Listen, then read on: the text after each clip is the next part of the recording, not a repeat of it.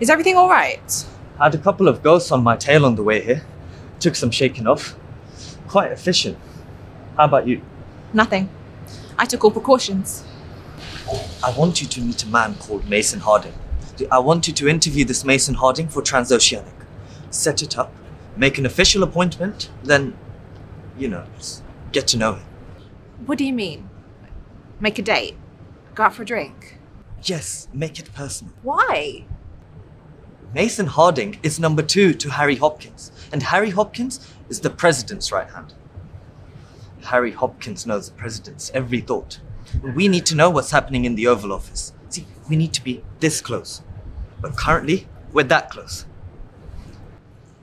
So, I get to know this Mason Harding. Go out for a few drinks. What then? How personal do you want this to get? I'll tell you.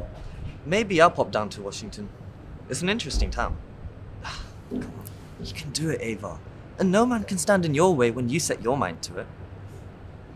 Look at me. I'll take that as a compliment. All the information is there. And money. Buy yourself a new wardrobe. I think a change of look might be wise. So, how will you feel if I get to know this man very well? What I feel has nothing to do with it. And what you feel has nothing to do with it either. We're losing this war, Anna. And we'll lose it for sure unless we get America in on our side.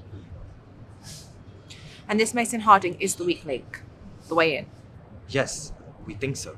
But it's very important that you don't get caught. Of course. Just one more thing. What?